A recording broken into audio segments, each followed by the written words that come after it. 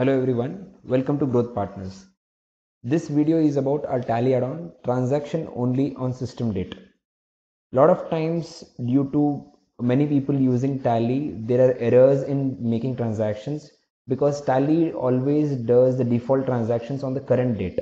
Current date is the date of last entry.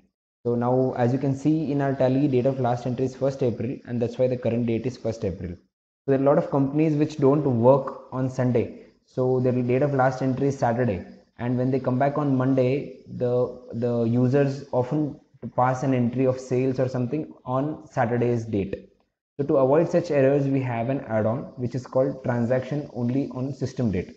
So whatever will be your system date. Now, for example, today is 4th September. So the user will be able to pass entry only on 4th September. So this is the setting what can be activated once you install our add-on.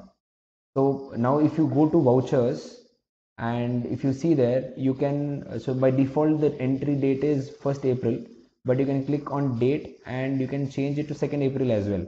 So the user can do entry on any date, and there are a lot of chances of errors because of this. So what you can rather do is you can take our add-on, and I'll just show you what happens after you activate our add-on. Let us activate the add-on here. I'll go to help, I'll go to add-ons and manage add-ons, then security features. I'll click on yes, then I'll save. Now coming back here, I'll let us see how it works. I'll close the Tally and I'll reopen that.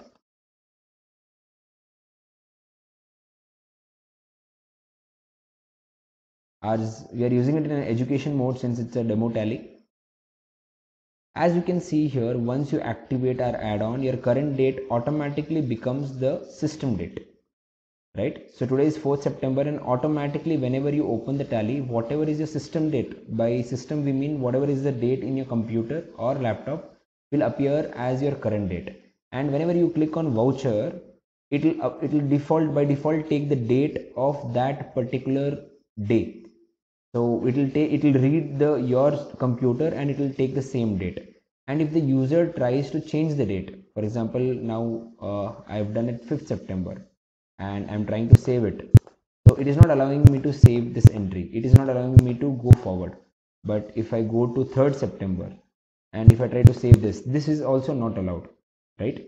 So this is the case, and this is how we try to fix this error.